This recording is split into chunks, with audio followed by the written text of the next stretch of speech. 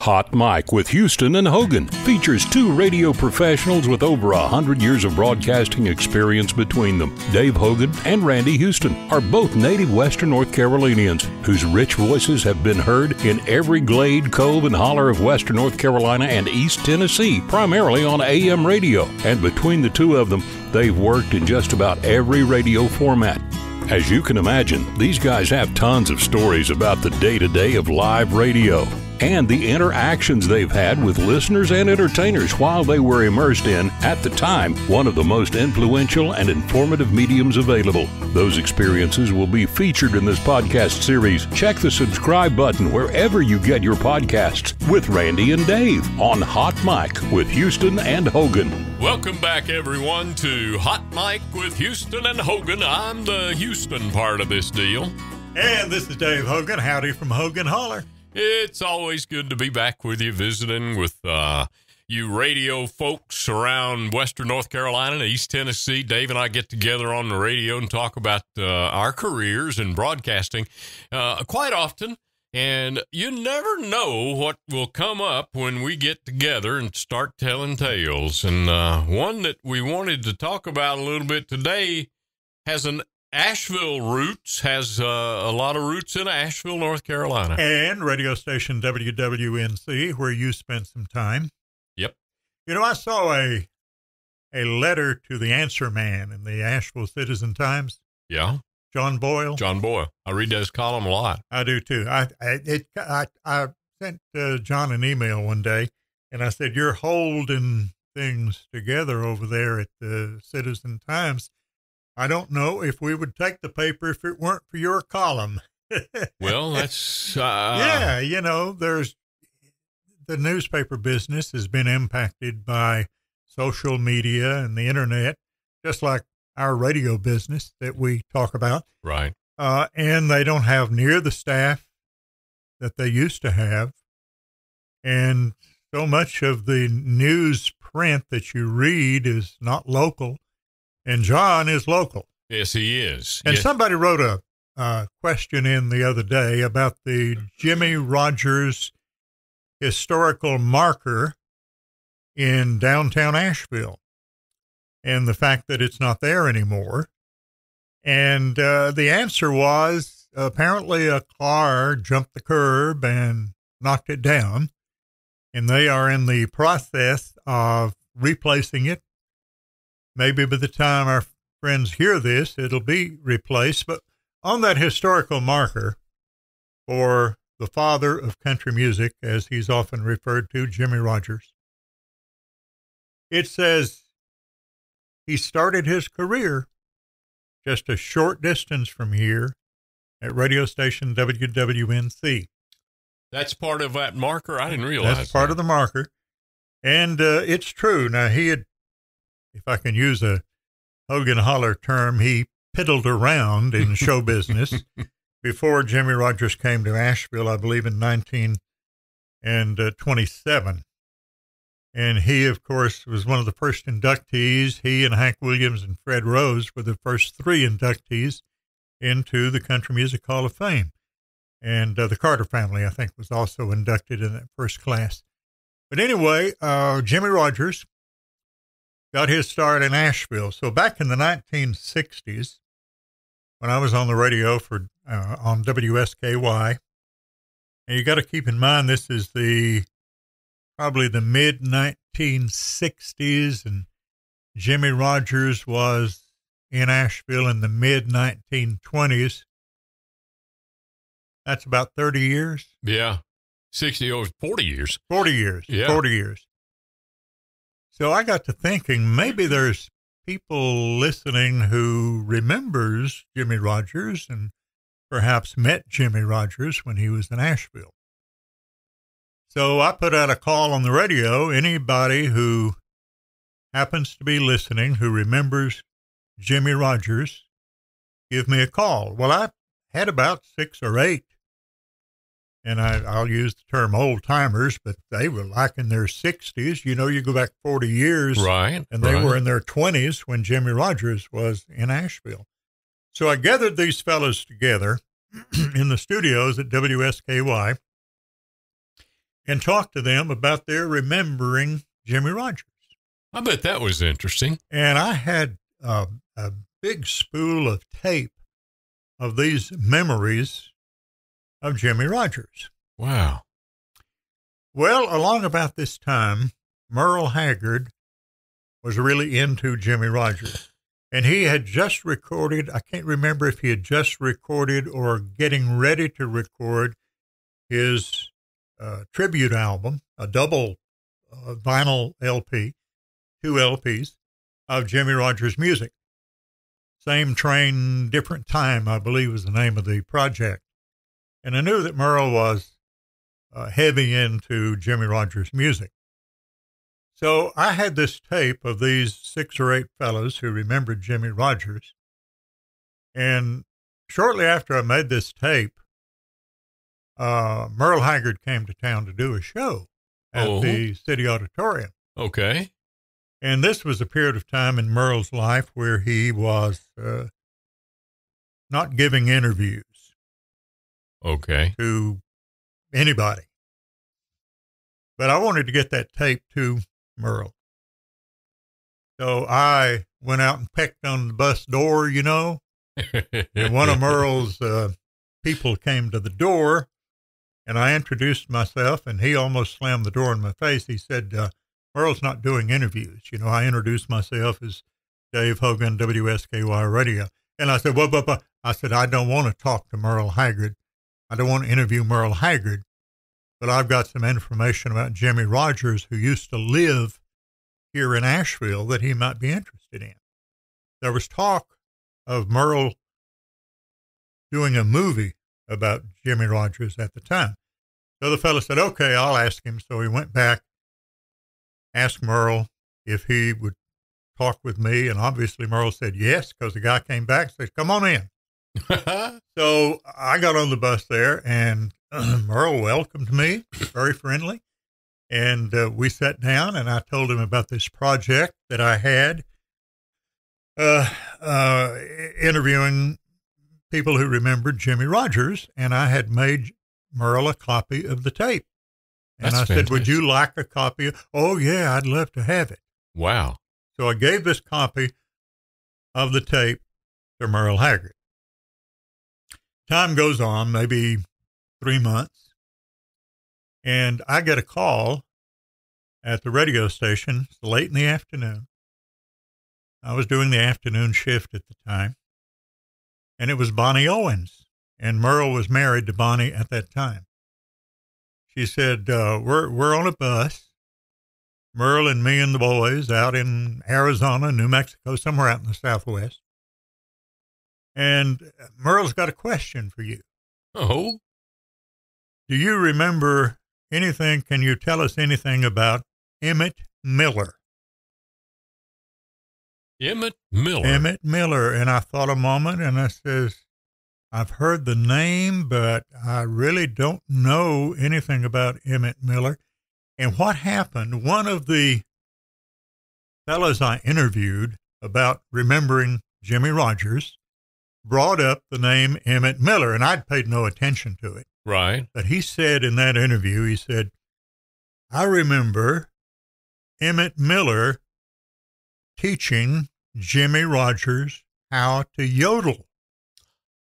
Really? How to yodel. And, of course, yodeling was one of the real trademarks of Jimmy Rogers. Well, listen.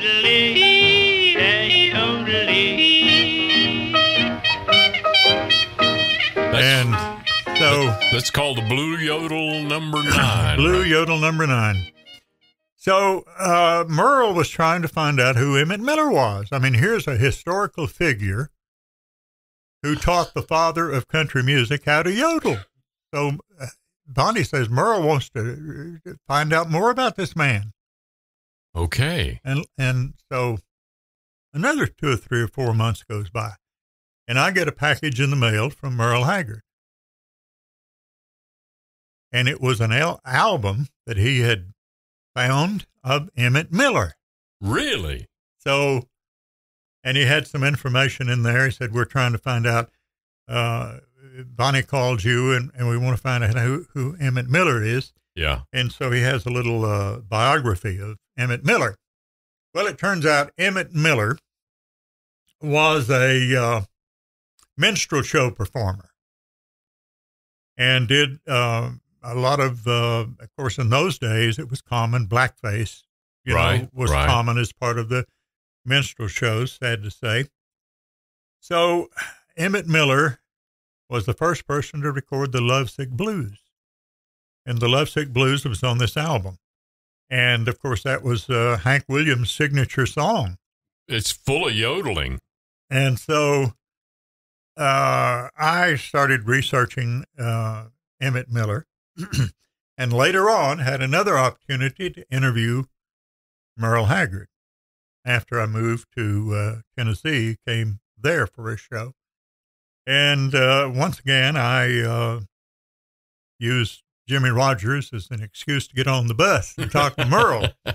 So we had a long talk, and he told me about the research he'd done to find out more about Emmett Miller. Now listen to this. Emmett Miller had a band called the Georgia Crackers. Emmett Miller was from Macon, Georgia. You remember Tommy and Jimmy Dorsey? Oh, of we course. played Tommy Dorsey on WISE Wise. We sure did. In the 1990s when we were playing, what do we call it, the Stardust format or something like that? Yeah. Playing great American music. Right.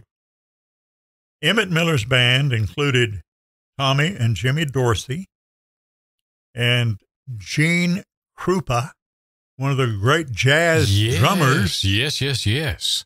And one of the, Johnny Carson liked to play drums. Right. And he often mentioned Gene Krupa as his big influence. And a great jazz guitarist known as Eddie Lang. So that was Emmett Miller's band, the Georgia Crackers, Jimmy and Tommy Dorsey, Gene Krupa, and Eddie Lang. What a band. Man, what a band. Earl was in Macon, Georgia, the hometown of Emmett Miller, doing a show. And it seems to me like he said he got in the hospital, maybe had some laryngitis or some kind of medical situation while he was in Macon. So he wound up spending a few days there. And since that was Emmett Miller's hometown, he started inquiring about Emmett Miller there in Macon. And he found out Emmett was buried in a cemetery there in Macon, Georgia. Now, believe it or not, Emmett Miller, who did blackface in the minstrel show, was married to a black woman. Wow. To show you how complicated and complex society can be. A blackface performer married to a black woman. And, of course, Emmett was white. And because he either was or had been married to a black woman, they would not bury him in the white section of the cemetery there in Macon. So Emmett Miller was buried over in the black section of the cemetery in Macon. Merle also found out that there was no marker on his grave. So Merle put up the money to put a marker on Emmett Miller's grave in Macon, Georgia. What a story. That's amazing, Dave. I had no clue. So I have a great respect for Merle Haggard, even though he had a reputation of being a little hard to get along with and standoffish, to use that Hogan holler term. But because of my experiences with Merle, through Jimmy Rogers, and you played a little bit of the blue yodel, and there's a good story about that. It's one of the great pieces of American music. And here's why: the Jimmy Rogers Blue Yodel number 9. On that recording is Louis Armstrong playing the trumpet and his wife, Lil, I believe, playing the guitar, playing the piano. Lil, yes, that's right. So Jimmie Rodgers, country. Louis Armstrong, jazz. Yeah, deep heart of jazz. And Lil, I believe her last name was Lil Hardin Armstrong. Playing the blues. So you had country, you had jazz, and you had the blues on that one recording there. And a lot of people don't realize that Jimmie Rodgers recorded with Louis Armstrong. A lot of people, including myself, didn't realize how complex Jimmie Rodgers and his taste of music and his love of music was. I mean, this guy, he was cutting edge. He was at WWNC, as I mentioned, in 1927. And shortly thereafter, I'm not sure of the exact year, Ralph Peer came to Bristol, Tennessee to record some Appalachian music. Jimmie Rodgers heard about this recording opportunity, so he took his band, went over to Bristol, where they now have a Hall of Fame dedicated to what's called the Big Bang of country music. Yeah, where Jimmie Rodgers, the Carter family, and several others were recorded at the same time, or during the same few days. But Jimmie Rodgers took his band over there, and the band had a big argument, and the band broke up.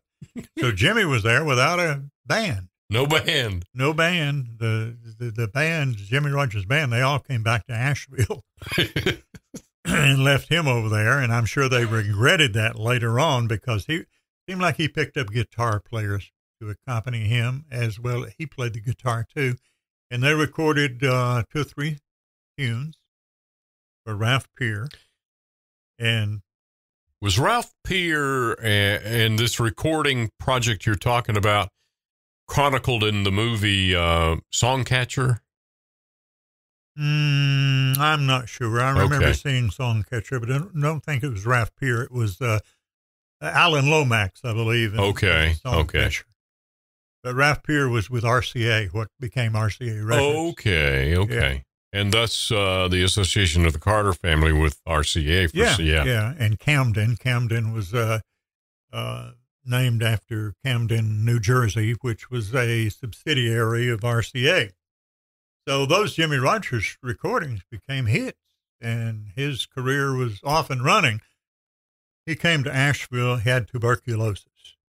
That's why he wound up here to begin with, right? At one time, Asheville was considered a place to go. Healing. Breathe that pure mountain air. As it turned out, because of the humidity, for one thing, it was not a good place for people with tuberculosis. A lot of the old houses, and one time owned one on Edwin Place in Asheville, had sleeping porches, what they call sleeping porches, for those people who had problems with breathing and so forth, sleep out on the porch.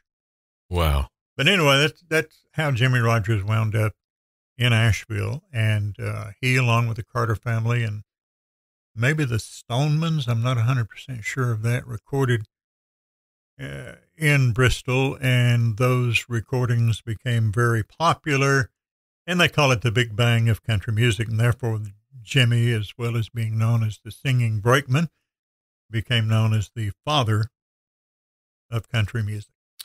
Dave, maybe you can tell me this. Maybe I should know it, but you mentioned Jimmie Rodgers was a guest many times on 570 WWNC, and that was the time that those studios were state of the art and located in the Citizen Times building. He had a show. Yeah. Okay. Days of live radio. Well, that was my question. Yeah. Was he on the Farm and Home Hour? No, I'm not sure. Had his own show. Yeah. Yeah. But on the Farm and Home Hour, they used live musicians. Right. But I think, and I stand corrected, I think Jimmie Rodgers had an early morning show. Okay. He worked not only as a musician in Asheville, but he worked as a detective for the railroad. Okay, is that how the moniker, the Singing Brakeman, came in? Right. He was working for the railroad. I think his dad worked for the railroad, and he grew up around trains. And one of his hits was the Mule Skinner Blues. Hey, little water boy. And he was Jimmie Rodgers was actually a water boy for the trains. Wow. Well, the historical marker that started all this conversation is, like you said, scheduled to be placed back on Walnut Street downtown. No, what's the street in front of the Civic Center? Battery Park. Yeah. Yeah. And right in front of where the old Woolworths drugstore or Woolworths department store was located. We all understand that.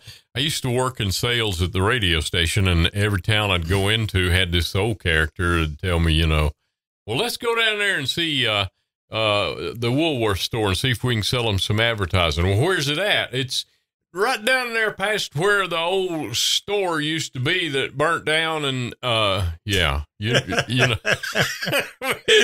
front of the old Woolworths. Yeah. We know where that is. And if you're going to drive out in the country and hunt up where you turn off to go to Hogan Holler, you go right past where that feller's barn burned down about 10 years ago. That's it. Go right past that place and turn right. Take the next road to the right. Yeah. When we come back on maybe our next podcast, let's talk a little more about Merle Haggard and some of his, he was to be somebody who did not have an advanced education. He was, like Hank Williams, a great lyricist, a great writer. Absolutely. And it came as a natural talent to him. Like you said, he was not, did not come from a privileged background, dysfunctional background, if you will, wound up in trouble with the law, and that talent. I saw Red Skelton on Johnny Carson replay of the Johnny Carson show, and he had Red Skelton on, and Red Skelton gave Johnny Carson the compliment because Johnny had a 3-minute show on local LA TV every morning, and in 3 minutes he became Johnny Carson. And Red Skelton says, I don't care if you give him 3 minutes, 1 minute, or put him behind a wall. Talent will survive. Talent will come forward. And that's exactly what happened with Merle Haggard. And lots of other artists. Yeah. I mean, I don't care if you do put him in prison. He's going to sing songs and have hits about prison songs. He's that kind of great artist. My favorite Merle Haggard song is Carolyn. And why? It tells a story back to what they all say about country music. It's the story, man. It's the story. Carolyn tells the story of this man who's mistreated at home. And Carolyn, every man that's mistreated at home will do that.